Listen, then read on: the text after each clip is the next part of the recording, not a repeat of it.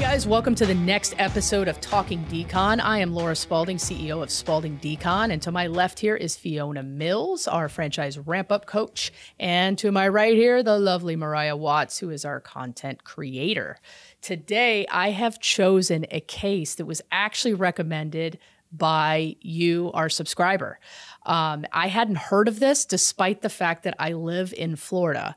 And it just reminded me as I was looking through all of your comments for recommendations of interesting cases that everything is typically in Florida.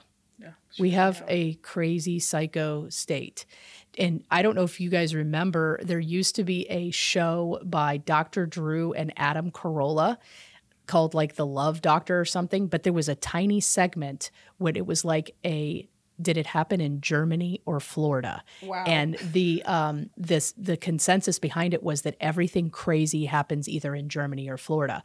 And so they would tell a story and then somebody would have to say Germany or Florida to see if they get it right. And there was crazy stuff. It's the heat. Is that it though? Makes people snap. Does that make people eat people's faces though? Maybe. Oh, yeah, it could be. Yeah, you know, I've been in that position before. Where you wanted to eat people's faces? Yeah. Yeah. It was too hot. It was just too hot. I couldn't eat. Yeah. So today I chose a guy that's quite scary looking. His name is, I hope I pronounced this correctly, Mesac Damas. He is from Haiti. So he's rather young. He was born in 1976. So pretty young guy for the most part. Now, he grew up in Haiti, okay? So I have always heard that there's like a lot of like voodoo stuff in Haiti, and that's where a lot of this stuff originated.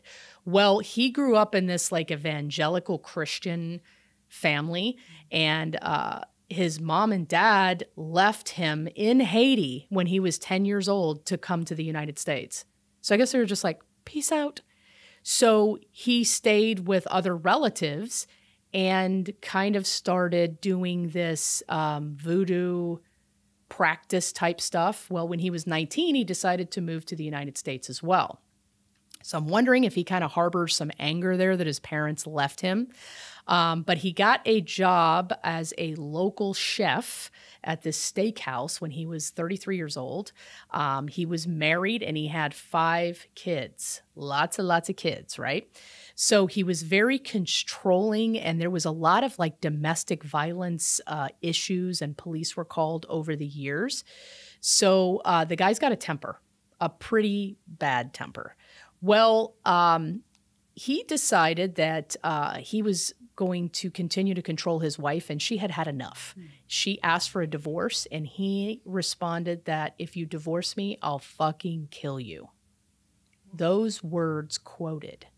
So he started to get paranoid that she was going to leave, and she worked at actually Public Supermarket. So she had to be there at a 5 a.m. shift. He followed her to work without her knowing it to see if she was really going to work. Now, she wasn't having an affair or anything. He was just absolutely paranoid about it because she wanted to leave him. So she discovered through another employee or something that he had followed her, and that started a big argument. And the conversation and the argument bothered him the entire day. When he went into work, he left after only 2 hours saying, I've got a splitting headache, I got to go home.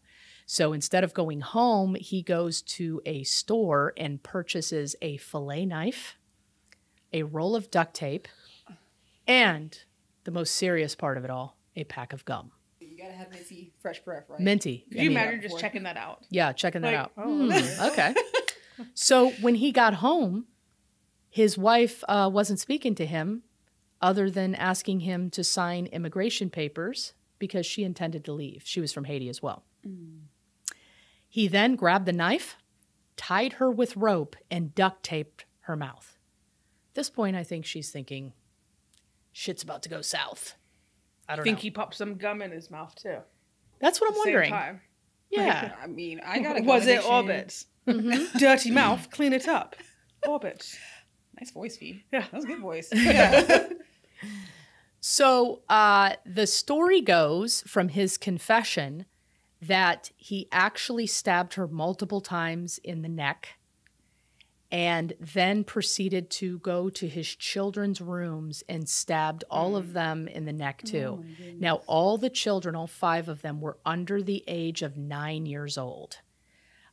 So in his infinite wisdom, after he kills them all and lines their bodies up and puts a trash bag over her head, he decides to drive to the Miami International Airport. Now, this is Naples that this happened, Collier County, Florida, and books a one-way ticket back to Haiti. So she didn't show up for work, so they sent police to check the welfare, and that's when they discovered all of the children's bodies and her body. Brutally murdered. But he only covered her head? Right. It's almost like, don't look at me. Yeah. Right? Yeah. I believe that that's probably symbolic on it.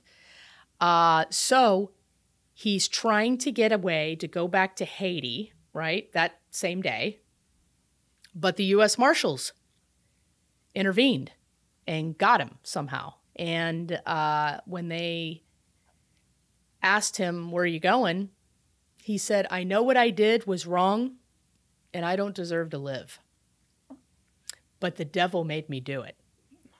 Yeah, right? So here comes all his voodoo stuff back.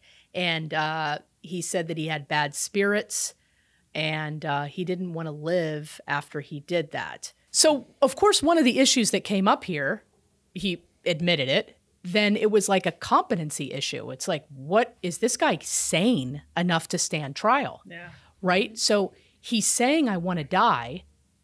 But apparently the trial went on and on and on for multiple reasons, all caused by him.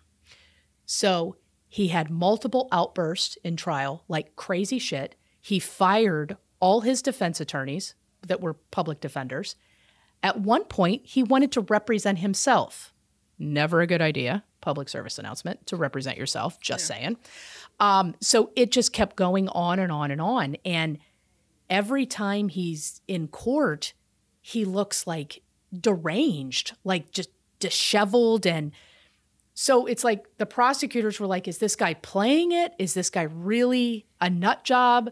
Like, what's going on here? So ultimately, they ended up sentencing him to 6 life sentences. Wow. Yeah. So, of course, I'm thinking 6 life sentences. Please get him off the state's payroll and let's give him the needle and let's move on. Right? Why? But does Florida do that?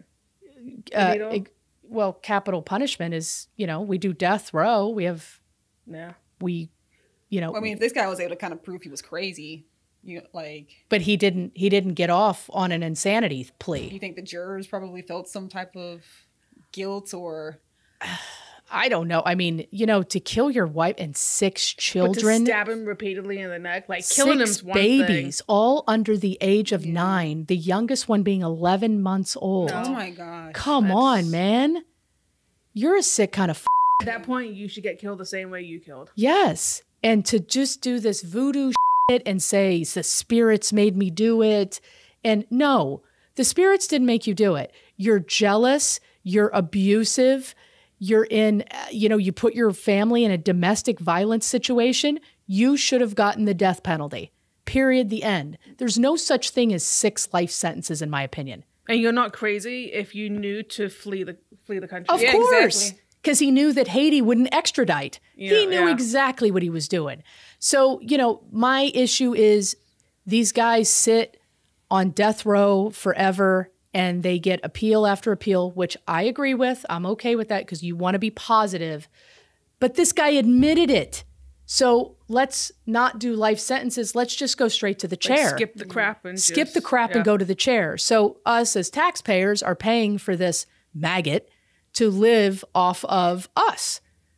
And if he wants a law degree, we have to pay for it. But yet our kids or our family members, if we want to go to college, we've got to, take out loans to sacrifice our life to, sell a kidney to be able to get a college degree.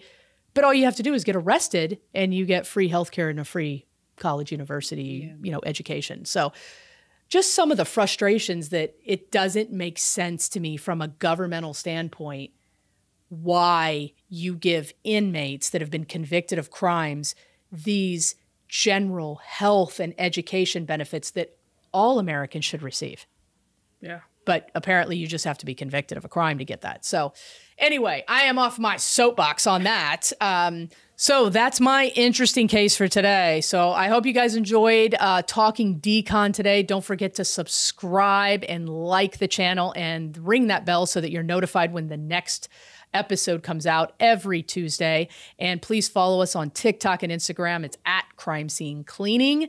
And we appreciate you here. And thank you, Vanessa Hunt, for recommending this case. I was flabbergasted that I hadn't heard about it, but I appreciate it. And I'm glad to let everyone else in our audience know about this psychopath. So you guys have a great day.